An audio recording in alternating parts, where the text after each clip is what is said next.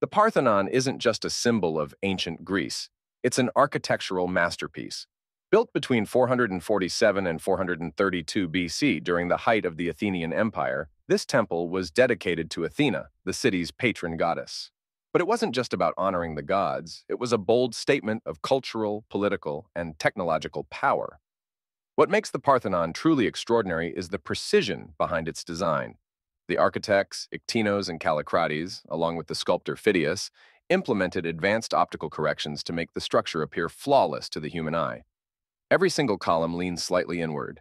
The platform it stands on, the stylobate, is not flat, but gently curves upward in the middle to counteract the illusion of sagging. Even the columns swell in the center, a technique called entasis, to create the illusion of straightness. And here's the kicker.